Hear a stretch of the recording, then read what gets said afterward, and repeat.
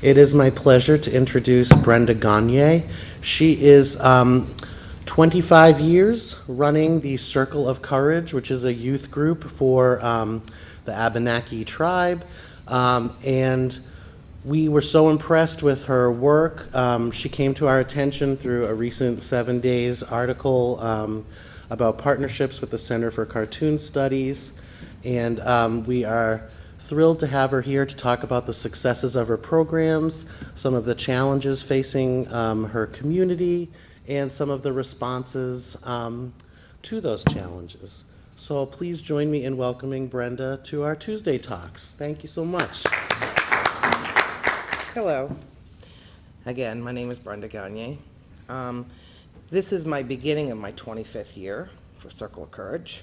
It's been an honor. To start off, I would say Kwai Nadoba in our language, which means hello, friends.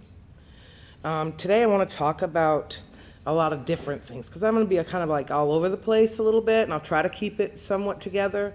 And then when I get through to when I'm finishing with eugenics, I'm going to have Jeff Benet come up and speak a little bit. He's the director of Indian Education.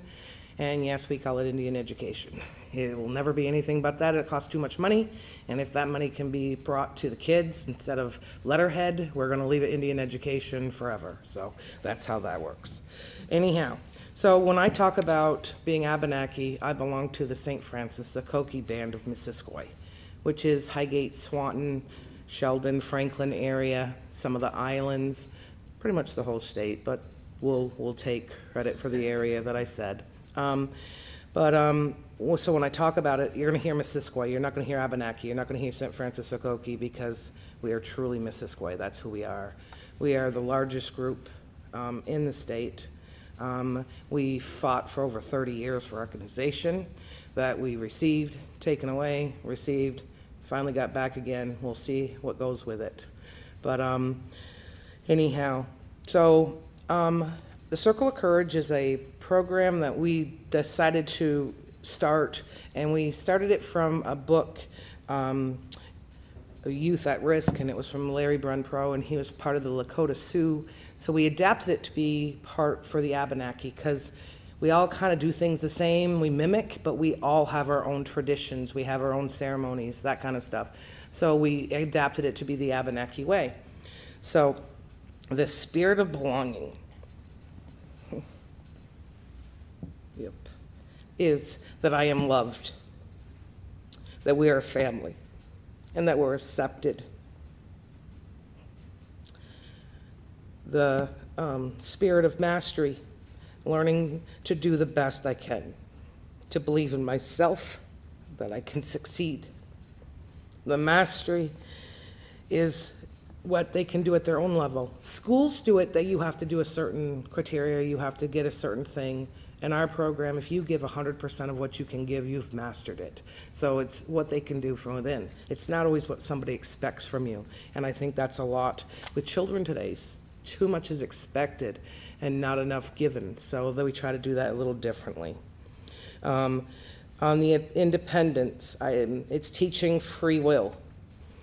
I have the power to make decisions, which is so important for children. They have a voice. They don't know how to use it. We try to teach them that there's a line. Stand up for yourself is okay, but you never cross the line and be disrespectful. So we try to teach them what that's about. And independence isn't about being on your own. It's about actually being able to stand for yourself and be able to say what you need. So that's really important for them. Generosity. It teaches them always to have concerns for others and knowing that they have a purpose in life. And with Circle, we do everything in multiple. So if we do beads and we're doing bracelets, or we're doing beadwork and we're doing necklaces, or we're making earrings, whatever we're doing, we always make two. One for the kids to give to whoever they choose, and one for us to sell. And we sell that and we give Thanksgiving baskets out. Not that we celebrate Thanksgiving and it's not a holiday to us, but people still eat. So it's a day of mourning for our people, but we still eat. I'm not going to tell you we don't. So we do that. And then Christmas, we have a family or two. It counts on how much money we've raised that we actually do Christmas for. And that's from presents to stockings to their meal. So that's what we do with that. And we started Easter 3 years ago, I believe. 3 years ago. We started off with 6 families. In the last 2 years, we've had 8 families. So it's not reaching a lot, but it's reaching some, and some is better than none, and that's how we believe. And really, kids need to know that giving back is really important, not just expect, but to also to give, you know? So that's why generosity is like the biggest thing for us. Missisquoi has the second largest burial ground east of the Mississippi. That is just knowledge that's there. My people have been here for over 14,000 years. Their traditions are still alive. We haven't lost anything. What we've lost, we've gained some, but what we try to do is keep our ceremonies private. We try to do that stuff because so much has been taken from our people that if we share all that, then they have knowledge that they shouldn't be using unless they know what to do with. So if you're going to a sweat lodge, you should make sure you're always with somebody who knows what they're doing, not somebody who thinks they know what they're doing. That is some heavy medicine. And it can really hurt people. Out west in Arizona, people died, and they were paying thousands of dollars to do our medicine. And unless you know what you're doing, you shouldn't be doing that. So I wouldn't be going to the Catholic Church, standing up, becoming a priest, pretending I'm somebody I'm not. So people shouldn't use, it's the same thing with us. So we try to keep as much of that stuff traditional, that's respected, and we don't share some of that stuff. I do teach the kids at center everything that I know. If I don't know it, I go to an elder, usually a woman. A woman has the highest honor, and they are the grandmothers, and they have all the knowledge. Men have it too, but the grandmothers have the knowledge you go talk to. If you want to know about hunting, you want to know about other stuff, go see the men. They'll tell you all about that. Not that women don't hunt, because a lot of our women hunt. They're very proud of that. The other thing is that eugenics started in UVM with a professor named Henry Perkins. He was the director of the Eugenics and Survey of Vermont from 1925 to 1936. He was the professor of zoology from 1902 to 1945. He is the creator of the Robert Hull Fleming Museum from 1931 to 1945. He was the president of American Eugenics Society, 1931 to 1934. In that period of time, he thought he would rid the state of us, and he called us savages. He called us undermined people. And in that time, they would go out and they had field workers. I have letters that we've received, and I've put them together for our people, not for everybody. And they would go out and find the poor. Just because you're poor doesn't mean you're not loved. Just because you're poor doesn't mean you always don't eat. Because things like that, they were discriminated against, and my people still are at times. So that is really hard to think about. But in that time, he would take children and they would go and take them and put them in other homes, or they would sterilize them in the process so that they couldn't carry on any more children, so they can't breed any more improper children in the state of Vermont, is what they thought was the way it was. So in that period of time, Adolf Hitler and Henry Perkins were best friends. They wrote back and forth to each other, and that's where they decided what was he doing to the Jews. He was doing the same thing as what he was trying to do here, except for it was a different aspect. So that's there. The Native American ceremonies were considered crimes. So our people didn't do dancing and stuff out in public and stuff because of everything. Eugenics, for one. Our people went into hiding. Why? Why would you want to be said your Abenaki if you had some people coming around who were going to take your children and do the things that they were going to do to them? So they stopped drumming, not because they forgot their songs, because they were trying to keep quiet so people couldn't find them. Eugenics is a hard subject for all of us Native people to talk about, so I'm sorry about that. But Native American ceremonies were considered crimes that were punishable by imprisonment within the law until the Indian Religious Freedom Act passed in 1978. So think about that. My people, all people, couldn't do ceremonies. They couldn't do because it was against the law. A law because they were afraid of what we were doing, not because they wanted to ever understand it. So those are kind of hard things to go against. And to tell you, my children at Center, last year we had 42 or 43, and every one of them knew our dances. Not all the kids that come to Circle of Courage are Abenaki. We have it open to all people. Because if you want to learn it, I want to teach it. That way, if you understand it, the next generation might be a little better and the next generation. So it's all about learning. And I will teach them those. Not that they're supposed to use them in any other way, but the right way. And that's drug-free, alcohol-free, and no tobacco. We use tobacco for ceremony, but we don't use tobacco to smoke. I am a smoker. I'm not going to tell you I'm not. It's something that was inhibited from Europeans. It's not something our people did. And I'm not proud of it. I quit for 3 months and I'm back to it, but whatever. Anyhow, so I wanted to talk about that. So ceremonies, when I go into the schools, it's tobacco zone freeze, right? And here I come in with my drum and we're going to do prayers. And we don't do prayers without tobacco because that's what keeps it sacred. So teachers and principals have to know that we come in with tobacco and we use it, and when we're done, we sweep it up. And all those prayers that have been done, those go out with the tobacco, which gives the prayers from all that we've done that goes out to Mother Earth. And I teach the kids how sacred Mother Earth is and about the water. There's less than 1% sustainable water in the world. Think about that. That means my children's children will probably run out of water by the time they have children. And that's pretty scary if you think about it. So I try to teach the kids at center, don't let the water run when you brush your teeth. Little things. Don't take a 25-minute shower. Get in and get out. And I tell them, if I can wash all this in 5 minutes, you guys can. Because I got a whole lot more than they got. So I try to make things so they think things are funny. But the kids at center will tell you that Brenda's not nice. And I do that for a reason. Because nice means I can pick and choose who I'm nice to. But I'm fair, so they're all treated the same. So it doesn't matter who you are, where you come from, you're all the same to me. Our kids learn to play the native flute. They've got 2 songs they can do, only because they're the only 2 songs I know to teach. So I guess I've got to go back to some elders and learn a few more songs, but they're hard to learn and get them down packed and have it correctly so you can teach the youth. And I start with kindergarten, and they go right up to high school. So my kindergartners come in 1 day a week. We do 3 days a week. But I will not take something away from a child. So if they do really well with 1 day and they can do a 2nd day, we give that to them. And then they can earn the 3rd day. But to give kids something to take it away, I will never do that. So I believe in having them earn it. And usually they're there all 3 days before we're done. It's just the way it is. And for a while, people thought it was like a babysitting club, and it really isn't. The kids are learning traditional Abenaki dancing that I was taught from Denny Abumswin when he came in. I was 12 or 13 years old. He came for a week or 2, and we had to learn the dances, and that's the way it was. And now, you know, the honor to be able to teach the youth is really amazing to me. And so the kids start with kindergarten. If they go through the whole thing, they stop at 6th grade, because then they go to our high school, which is 7th through 12th. If they want to come back, they become a volunteer. Them being a volunteer means I expect a lot from them. I expect like they're almost an employee from me. So I expect them to be on time. I expect them not to have their phones out.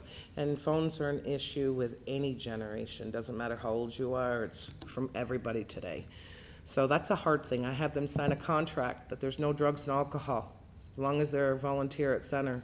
They take it home. Their parents have to sign it, or their guardian or foster parent, whomever they live with. And then they bring it back and I sign it in front of them so that they know that I take the same pledges they do. So that's really important. Drugs and alcohol is not tradition for us, for any Native people. I don't think it's for anybody, but to say for Native people. So I try to incorporate that as much as I can with the kids and tell them how much freer their soul will be and how clean it'll be without that, and trying to keep them so that they're positively working through the red life of the red road. Not that I do the red road, because there's a whole different thing on that, but just saying. Native Americans, Indians, are the only race in North America that has to legally prove race within European enforced government documentation. No other race of people who came to our homeland has to do this to prove their race. Not blacks, not whites, not Asians, or anyone else. Think about that. That's a hardcore for us. And we're traditionally people of Turtle Island. Our people have been here 14,000 years, and we still have to prove who we are to the government. So that's to say that you're Native. We're the only people who have to carry a card. There's no other race in the world that has to do that. So working for Indian education, which is what I do, is Title VI. It used to be Title VII. It was Title this, Title that, but it's Title VI now, right, Jeff? Yeah. And working with them, we try to track our children so that we can make sure we're not losing kids. Really important for our tribe. And anybody watching that, you know you are, get a hold of me. I'd love that. But the other thing I wanted to talk about was recognition.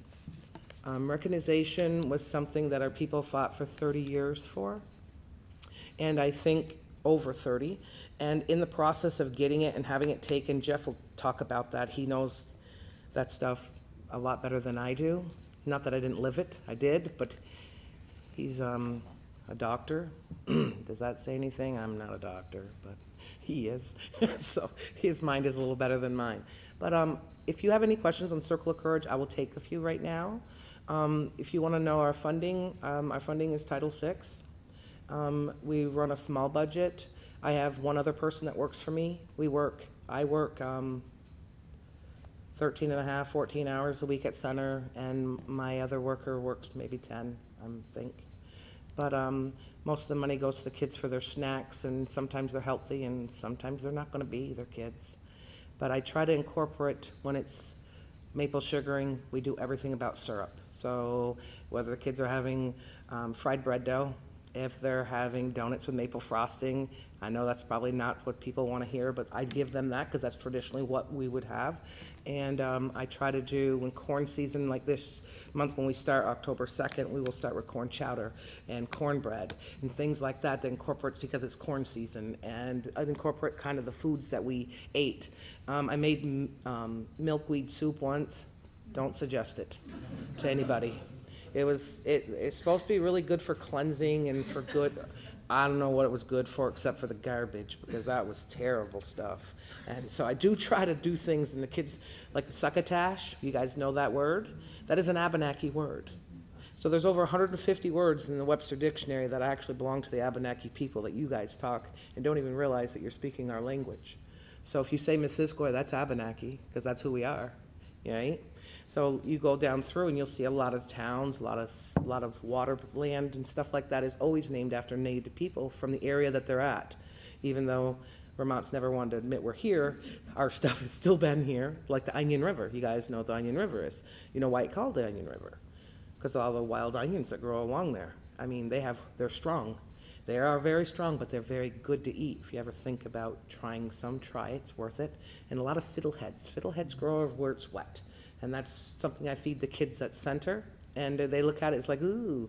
But I think I cooked 12 or 15 pounds last year in 2 different sittings for them so they could have them twice because they loved them so much the first time. So 6 hours going out to pick a bunch of them for them to have 10 minutes to eat them is very justifying to me because you can see it on their faces.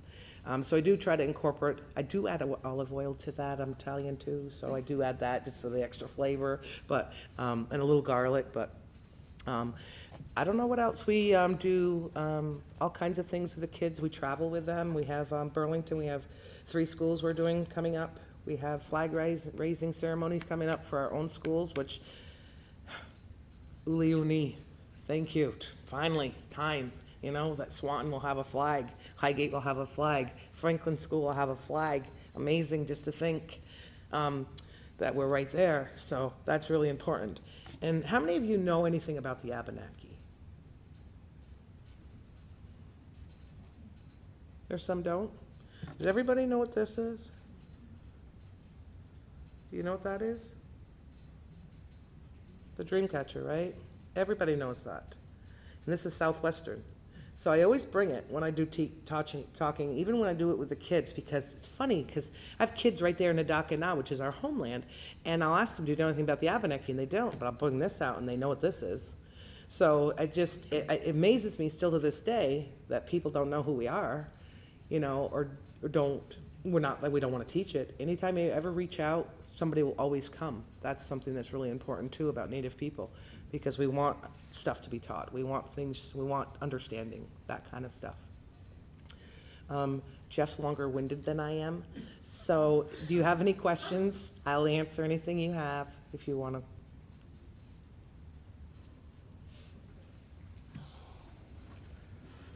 First of all, when Brenda was alluding to my getting a doctorate, many years ago, I was in school at the University of Vermont, and what we were doing at the time was looking at participatory research, and we decided to look at the schools up in the Swanton area. In particular, this was Missisquoi Valley Union High School, where most Abenaki kids were going to school. So in looking at the school and just looking at the construct we were going to use, it was important that we use something that was going to involve as many people as possible, that would involve as many Abenaki. So what we did was to work with Abenaki community members who are on our parent advisory committee. The PAC is a group that oversees all the education and culture of the tribe in terms of the kids. So anything that goes on in the schools goes on through the PAC. Abenaki kids attend public schools. We're an off-reservation rural group. Without federal recognition, we're not entitled to things like Bureau of Indian Affairs schools. So what we did was to have 4 tribal members trained as co-researchers with myself. And we looked at the schools and we looked at the questions, and the folks who were doing the work in terms of the participatory research, they were actually interviewing community members about their experiences. I'm bringing this up because it was really important in terms of getting the doctorate that this was something that we were doing with the community. It wasn't something we were doing to the community, we were working together. So in any case, when it came time for the defense, which any of you have been through this, it can be harrowing, but we were looking at this as a celebratory type of thing. After all, we had just embarked on this thing and we were really pleased. We came down, there were probably about 50 or 60 folks from the Abenaki community who came down to actually see what was going on, and we then defended our work, and it was great. We did the defense, everything went well. Well, anyway, afterwards, about a couple of weeks later, in the Burlington Free Press, there was the article that appears, people getting their undergraduate degrees, their masters. Anyway, it said doctorate, and it had my name. I got a doctorate in educational leadership and policy analysis. So I got a phone call a couple of days later in my office, and this guy calls and he says, you don't know me, but I just want to congratulate you. The fact is, I saw that you got a doctorate, and that's pretty impressive. And I said, wow, well, thank you very much for calling. And he said, well, yeah, so anyway, can you write a script for some Percocet? And I said, well, no, I'm not that kind of a doctor. And he said, well, what kind of doctor are you? I told him, and he said, what good are you? And he hung up. And that was the last time I actually used the doctorate. I tried using it in a restaurant. It didn't get me a better table. We don't go with that. Most people in the Swanton area have no idea that I have a doctorate.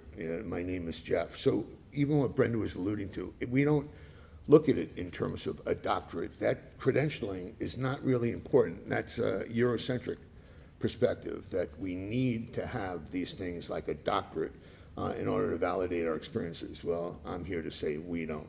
I have it, and it means nothing. It means that I did something. I took on a discrete activity, and I got my doctorate. There are people up in Swanton who are every bit, if not more, creative than I am, but it's a different type of creativity. So when we often talk about, well, Jeff Benet does this and that, I'm director of Indian education for Franklin County Public Schools. I was the Commissioner of Native American Affairs in the state of Vermont for 15 years. I served under Howard Dean for 5 terms, Jim Douglas for 3, and then Peter Shumlin for 1, and I retired. But at all times, it was really important, again, as Brenda was saying, in the Indian education, we always looked at this as the community needing the education, and the Abenaki are people that really have bought into this idea of education as the great equalizer. They see education as the ticket for transcending the socioeconomic conditions that people find themselves in. So it's incumbent upon us in education to deliver on that promise, and that's really something, and that's what we do, and that's the challenge we have. Brenda mentioned the idea of my talking about recognition, and maybe I will get to that, but what I was thinking as I heard Brenda, that we're living in an interesting time. because so much of what we're experiencing today, let's go back in time and think about what Brenda was talking about the eugenics in the 20s. So this is a quick history lesson. What were we experiencing in the late 1880s? It was the first wave of immigration, right? That's when we first were dealing with immigration big time in the United States. And then when? In the 1910, 1915, 1916. And even in Vermont, as homogeneous a place as people perceive Vermont to be, it's not. And I think you know that. Places like Burlington, there was a Jewish population, the Jewish peddlers in Burlington, Megrams, Kalanis, these were Jewish, the Italians, granite makers in the Barry area. In any case, in the state of Vermont, there was a challenge, and the challenge was this. What do we do with this wave of immigration? What are we going to do with these people who are coming here? What are we going to do with the people that are coming here? And what are we going to do with those that are already here? I think that sounds pretty familiar to what we deal with today. So what do we do to keep them out? And what do we do with those that are here? Well, you know what Brenda was talking about. Several years ago, I had gotten a phone call from Gregory Sanford, who is the archivist for the state of Vermont, and he said that we have boxes here in Montpelier. We're not sure what they are. And I came down, looked at them, and I had no idea. I went back to Swanton and met with tribal leadership, and they simply said, we're not ready to deal with this, Jeff.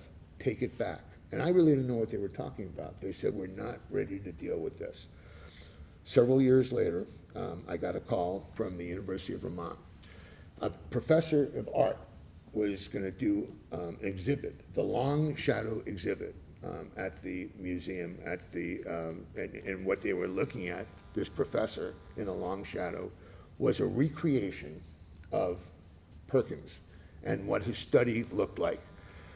Tribal leadership decided to come down with us, and we were having a commission meeting. We thought we'd have a commission meeting in Burlington, and then we'd go for a tour, you know, of the museum and of his study. So that's what we did, and we had the meeting, and then we went for the tour. I had no idea what we were about to experience, but tribal members did, and we went in, and it was a recreation of Henry Perkins' study. So what does that mean? There was a roll-top desk, and behind the desk, there was a blackboard, and on the blackboard were categories.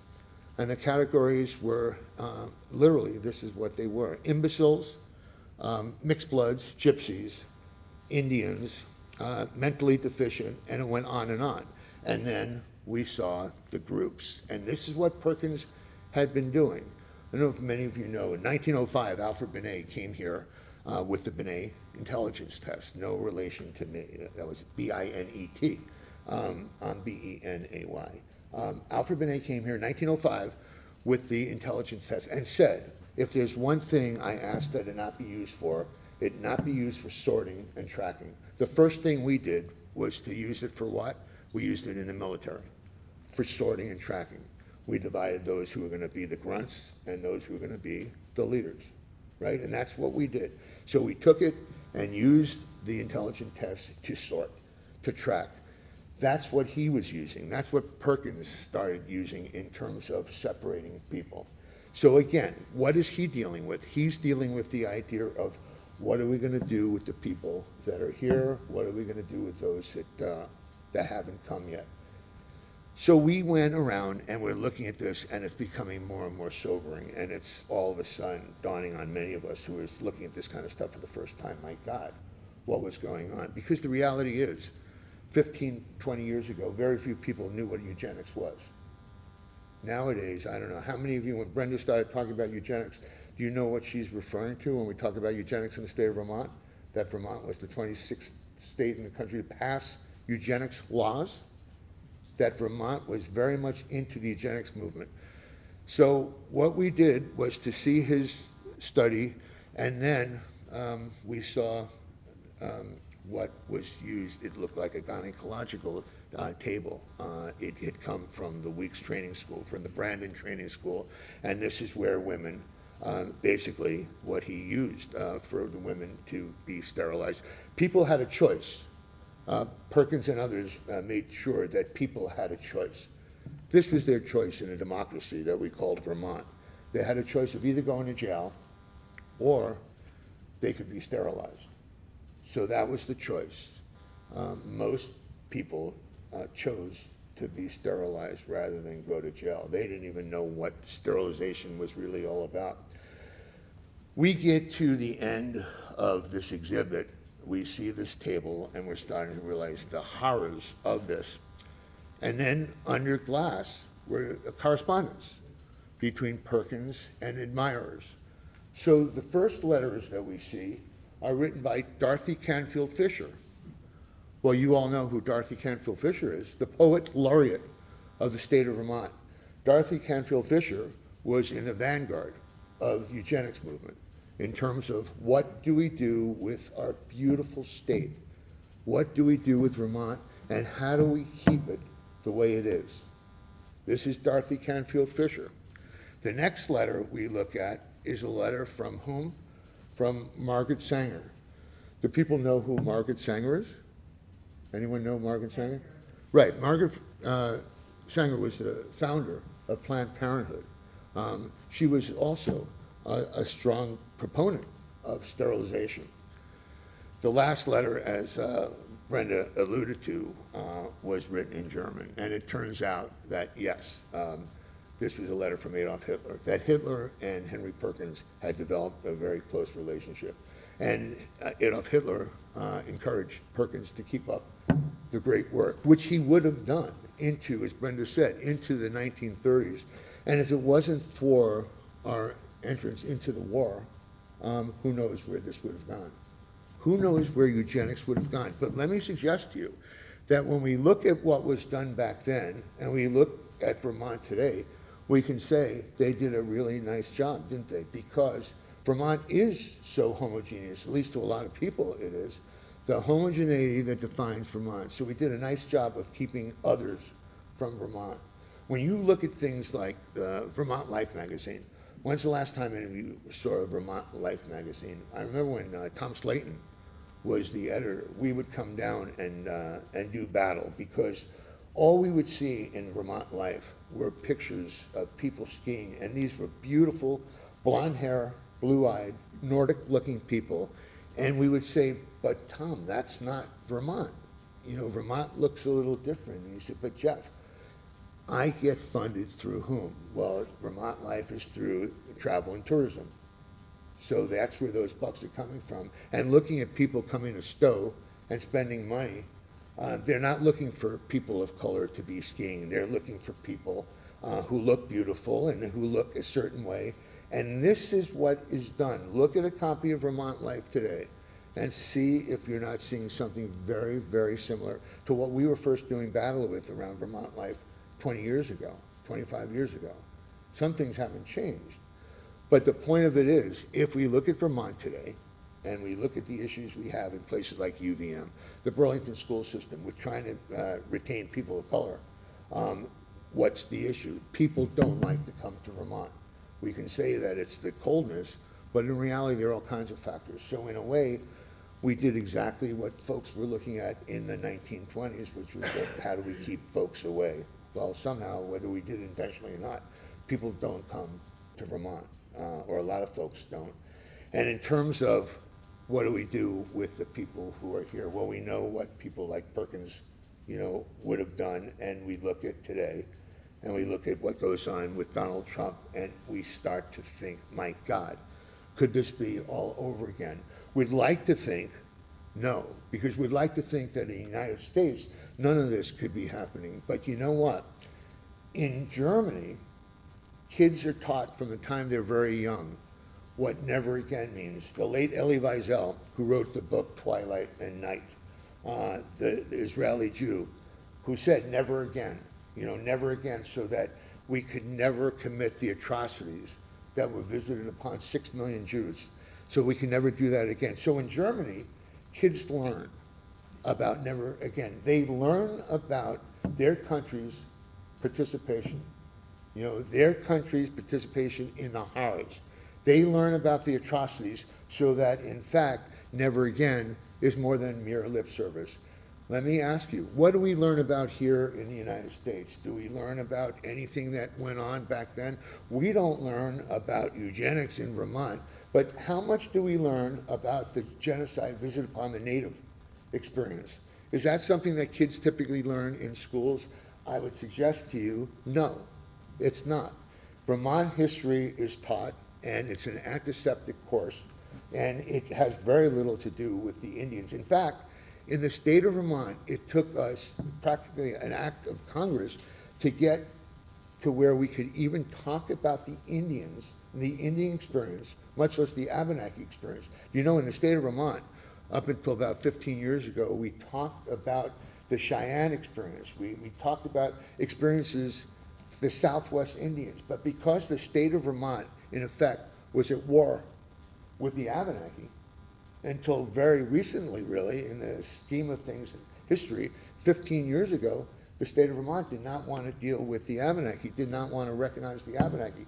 So when it came time to looking at Vermont history, are we going to learn about the Abenaki? No, we didn't learn about the Abenaki. We learned about others, but not about the Abenaki. So if in Vermont we weren't learning about the Abenaki, we certainly weren't learning about eugenics. In fact, when we left this exhibit that was being done, a lot was written the next day in the Free Press, in the local papers, The Messenger. It was on CAX, it was all over the place. And I started getting phone calls from people who were calling and crying and saying, I remember one colleague said, Jeff, I was born and bred St. Albans, Vermont. I did my undergraduate work at UVM. I did my graduate work at UVM. I had no idea about any of this. I had no idea about eugenics in the state of Vermont. And I said, Linda, you know, don't feel badly. I mean, I don't think any of us knew much about this. And the reality is, we didn't. We didn't know much about it. The Abenaki did.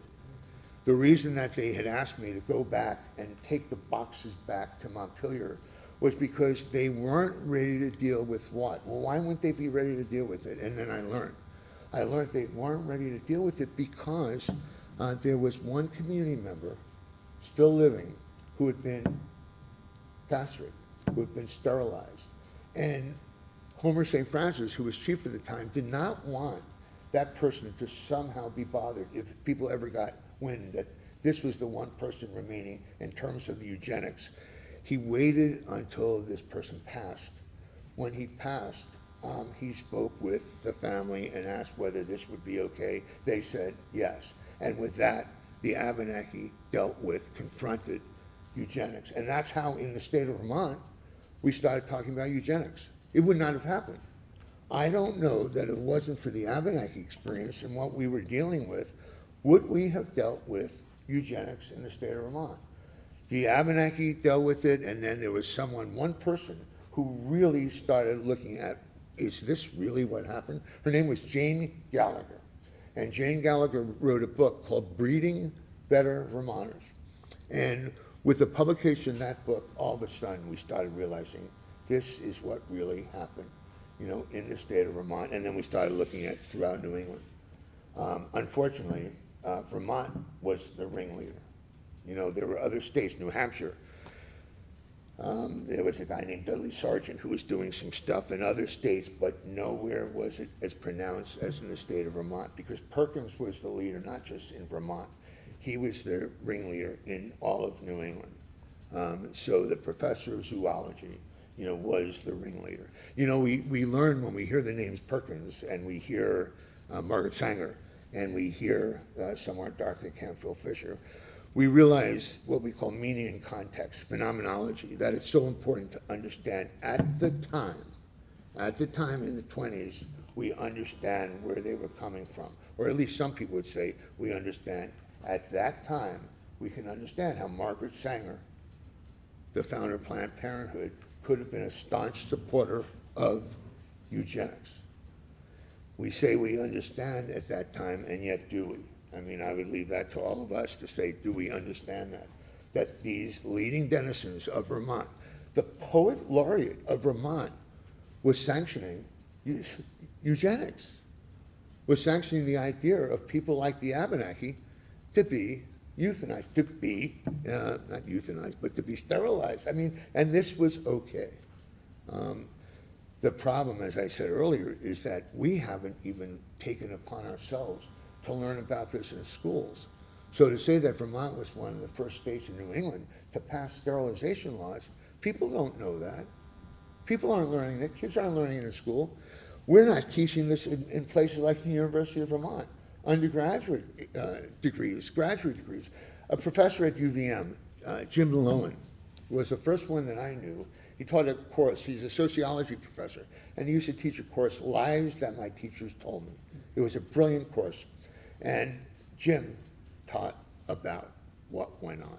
And he was the first one in Vermont to talk about eugenics from an academic perspective. But again, I'd suggest to you that here we are, and there are no public schools that talk about eugenics. I don't know what colleges talk about. It becomes the kind of thing, oh, here they go again, talking about this stuff. Is this really what was going on? And I swear you hear this kind of stuff, and you start thinking again, the parallels with whom? With Trump and what goes on today. And just substitute Native American for any of the immigrants coming over, and it's like, wow, can this be happening? And yet, because of Elie Wiesel's experience and that sense of never again, and because we haven't been willing to say that, unlike Germany, where they've learned from their experiences, we set ourselves up for what?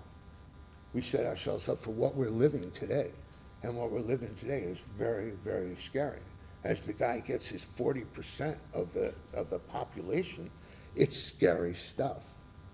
But we live in a place that could somehow be ripe for a Donald Trump to come in. And we would say, how can this happen in the United States of America? Well, how did eugenics happen in the United States of America? But it did. You know, it did. The Abenaki are certainly the ones in large proportion who were the ones who were targeted. So what we saw in the Abenaki community, we brought those stacks of boxes back. We started taking out the papers in there, and what we saw were Abenaki surnames, St. Francis, LePan, all kinds of names, but they were coming up over and over and over again. These were the people that were being singled out. So if your last name was St. Francis and you were living in Franklin County, Vermont, you had some real problems, and you didn't talk about much of anything because you didn't know what to do with your experience. What so many Native peoples did, and the state of Vermont, what Abenaki did was to go what we call, they went underground. Because what do you do with that experience? Some people chose to fake it because they'd say that, you know, Abenaki could. Not all Abenaki looked the part. They didn't have high cheekbones and dark skin necessarily. That's west of the Mississippi. East of the Mississippi, Native peoples don't necessarily look like that. The stereotype that we all grew up with is what we saw on, you know, morning cartoon, morning TV, or Northwest Passage, Rogers Raiders, and you see what the Indians look like. No, that's not what the Abenaki look like. It's not what most Native peoples look like. Again, east of the Mississippi, you know. But in the state of Vermont, in Franklin County, what people did was to basically either bury it, again, go underground, practice who they were as Abenaki, but without others knowing, because they just never knew what could happen again. One of the things we dealt with, and it's always been an issue for the Abenaki, is being undercounted in the census. Well, why would the Abenaki be undercounted in the census?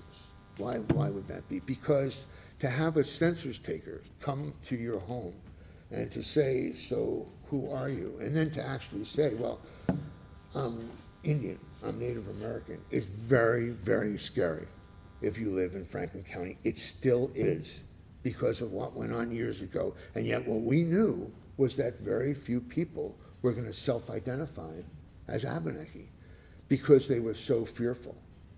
They were so fearful of what was brought on, you know, years and years before.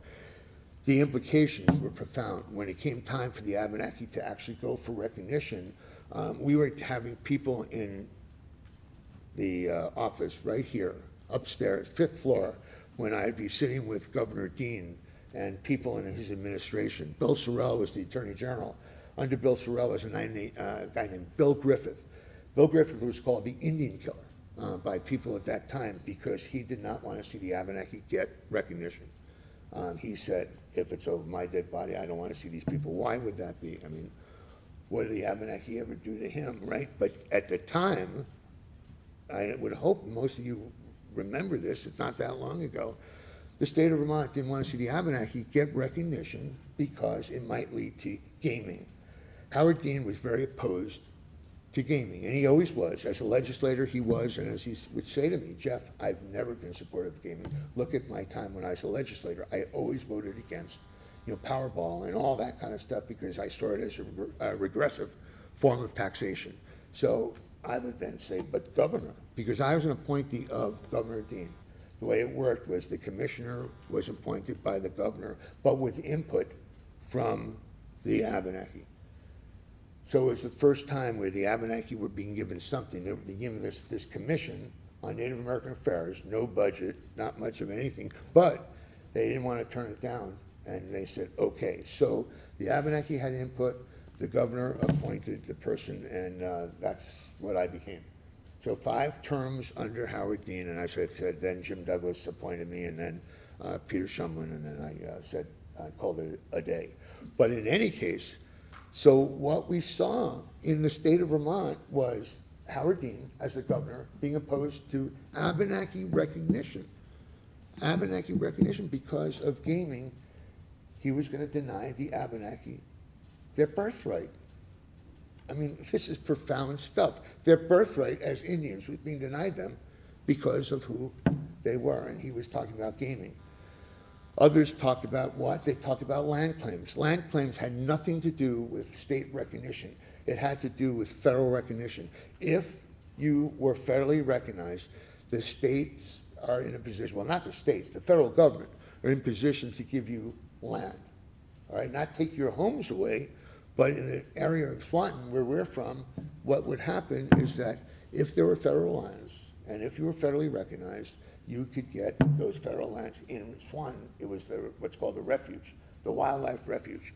10,000 acres would maybe go to the Abenaki. That's what federal recognition would bring. State recognition, nothing. It was nothing other than saying that for once, these people who had been denied who they were for so long were finally saying, we're Abenaki, we're proud of it. And where kids were taunted on the playground up until 15 years ago, if you were really Indian, why doesn't the state of Vermont recognize you? These were kids on the playground. These were the calls that I'd be getting every day. These were calls Brenda was getting. This is one of the reasons why we started Circle of Courage, so these kids could grow up with a sense of who they were, a sense of pride in who they were as Abenaki, because it certainly wasn't coming from outside the community. What we see today is so different. It's this antiseptic perception of the Abenaki. It's very cool to be Indian. I remember we saw Dances with Wolves when Kevin Costner came out with the movie, and we knew it was going to be a feel-good time in America in terms of how we looked at the Indian experience, because that was a feel-good movie. There was nothing feel-good about the Abenaki experience and being in the state of Vermont. So what I was going to talk about originally was this idea of recognition and what it took the Abenaki, what it took Missisquoi to go through to get recognition. And what you start to realize is the extraordinary resiliency of these people and how they put up with all kinds of indignities. I mean, unbelievable stuff, right? We're talking about what went on in eugenics, but they were not being recognized for who they were because of issues that had nothing to do with them. They were issues to do with what white politicians saw, and they saw, for whatever reasons, they thought of, well, we don't like gaming, we don't want land claims, it has nothing to do with the Abenaki experience, but we're not going to give them recognition. The Abenaki got recognition in 1976. Thomas Salmon was the governor. Thanksgiving Day, 1976, the Abenaki were given recognition. Richard Snelling's first act upon becoming governor, his first act, January 22nd, 1977, was to take away recognition. Richard Snelling said, I cannot recognize them. The sportsmen of Vermont, the sportsmen's clubs in Vermont had gotten together and said, we don't want the Abenaki to get recognition. Why? Because they were concerned about the ecosystem. The ecosystem of Vermont would be screwed with. We're talking about, at the time, a couple of hundred Abenaki A couple of hundred people are going to somehow mess with the ecosystem. But he said, no recognition. It was taken away. So what did the Abenaki do at that point? It's been taken away. There are three ways you can get recognition. One is through the governor, a gubernatorial proclamation that gives you recognition. The Abenaki learned quick enough. It's a piece of paper. It doesn't really count for much. The next way is through the court system, a judicial recognition. So the Abenaki took it upon themselves to do what? To land in court so that they could do battle with the state of Vermont. What does that mean? The Abenaki committed themselves to acts of civil disobedience. What we did was to have people fish without licenses. They got cited by the Fish and Game people and went into court. 77 people were cited for fishing without licenses. At the same time, we were having people drive without Vermont plates. They drove with Abenaki plates, and they were getting hauled into court as well, and they were getting ticketed. So we went to court, and it was called State of Vermont versus Elliott, and it was these 77 court cases. In any case, the Abenaki won. In every lower court, what happened was the Abenaki would have to present their case for Aboriginal hunting and fishing, and they did it. What the state of Vermont did, in a very calculated move, was to basically hear the evidence brought by the Abenaki for 2 weeks to 3 weeks in time, and then Howard Van Benthuizen, the state's attorney, who's now a judge, Howard Van Benthuizen would get up representing the state of Vermont and say, Your Honor, they did not prove what they needed to. Your Honor, we rest. He didn't call one witness. It was a real calculated risk, but he took it, and the state lost. The state of Vermont then appealed, and they appealed, and they appealed. Every court decision, go back in time and see what was going on. Some of the leading judges, the leading jurists in the state of Vermont, one person was Joseph Walchuk, one of the brilliant minds in the history of Vermont. The next was someone who was supposedly going to be the next Supreme Court Justice, Frank Mahady. Unfortunately, Frank Mahady had someone working for him, a housekeeper, and they didn't take taxes from her. She worked on the table, and he had to withdraw his name for being considered. It's important because what then happened was that Frank Mahady, again, ruled in favor of the Abenaki. He was giving Aboriginal hunting and fishing because he felt the Abenaki made this claim, and they were absolutely right in saying they had been here some 10 to 12,000 years. Beyond reproach, 185 pages, and the Walchuk decision, 250 pages in Frank Mahady's decision, and they ruled in favor of the Abenaki. Unfortunately, for the Abenaki, the state appealed it the final time. What are you going to do? You're going to appeal to the state Supreme Court. That's what happened. The state of Vermont had lost every lowercase decision. It was going to the Supreme Court in what can only be seen as something that was just bad timing on the part of the Abenaki.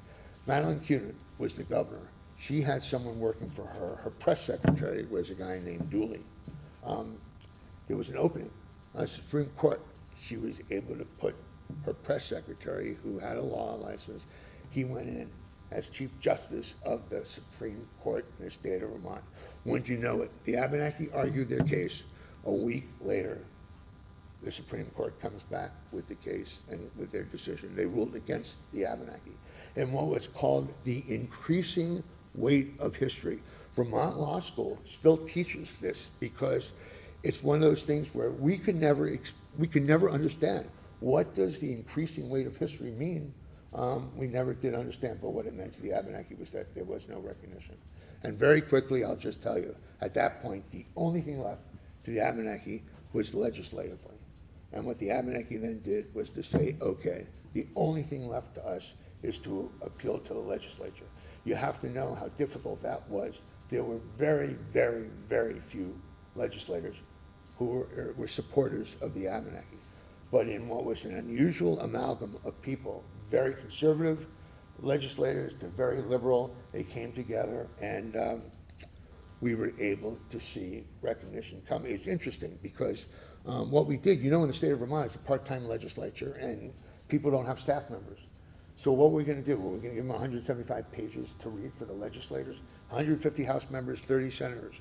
So what we did was to make a DVD, Against the Darkness. We made a DVD and put it on the chairs of every legislator over right here in the State House. So every one of them, 150 House members, 30 senators, they all got copies. What we did in that was to show 7 generations of the Abenaki existence, of the Abenaki presence, 7 generations in a DVD form, and then there was a CD attached to it, and people could learn about the rich Abenaki culture. Legislators did it. They took it, they learned, and 2 years later, we saw recognition. And we saw recognition, and the vote was unanimous, which is pretty amazing. The House and the Senate in the state of Vermont passed the legislation, and we basically saw Abenaki get state recognition. 2009. We're talking about starting in 1976 to 2009, and then if you start back when, you realize that, wow, these are people that have kicked butt. I mean, that have said, and they have said, no, we're not going to sit here and just take it. You know, never again. No, they said it's not going to happen again. Our kids are going to stand up and stand up tall and be proud of who they were, so that when kids were taunted 8 years ago, 6 years ago in the playground, well, if you were really Indian, the state of Vermont recognizes you. Well, the state of Vermont does recognize me, you know, and we never saw that happen in the playgrounds. Is it to say that the racist tendencies of some isn't alive? And well, of course it is.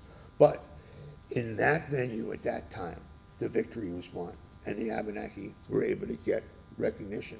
But to understand the context of what we've just talked about, and to know this is not simply some politically correct telling of this from Jeff Benet, because Jeff Benet is some Indian lover, but because this is what happened in the state of Vermont, you know, and this is what happened 20 years ago, 30 years ago, but this is what was going on again back in the early 1900s. Unless we confront what we were, you know, then I'm fearful. I'm fearful for my children. I'm fearful for my children's children. So with that, I want to say thank you. And if there are any questions at all, and I would recommend Breeding Better Vermonters by Jane Gallagher. You can get it, go onto Amazon, and it's still available.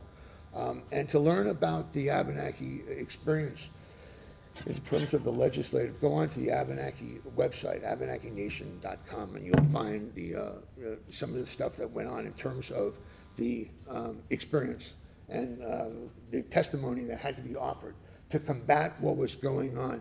We didn't even talk about what was going on in the media. The Burlington Free Press having a field day, being opposed year after year after year to Abenaki recognition. So please understand that what we see today, 2019, is not what we saw 20 years ago or 15 years ago. It was not a feel-good story. Today, there are lots of people running around, I'm Abenaki, I'm proud of it, that's great, and people are asked to come into schools and talk about the Abenaki experience. We come down here and talk about it to you folks. And that is good, and that's wonderful, and we appreciate the opportunities, because at least you're looking to do something. But I'll tell you, it still isn't where we would want it to be, because what are we dealing with in terms of the schools? Are we dealing with the state of Vermont in Vermont history talking about the Abenaki experience? No, nothing, not a word. And you would say, but how can that be? The Vermont experience and the Abenaki, but it's not talked about, not at all. So what we would say is we still have our work cut out for us. So anyway, I know this isn't a feel-good type of thing, and we feel like, but you know, unless we talk about it, it is fearful, especially when we look at what this guy is doing in Washington, and it's scary. It's scary. It really is scary. And for Abenaki to look at it and then to see the parallels, you know, of what was going on back when, and it's like, wow, you know, here we go. You know, let's keep Vermont white.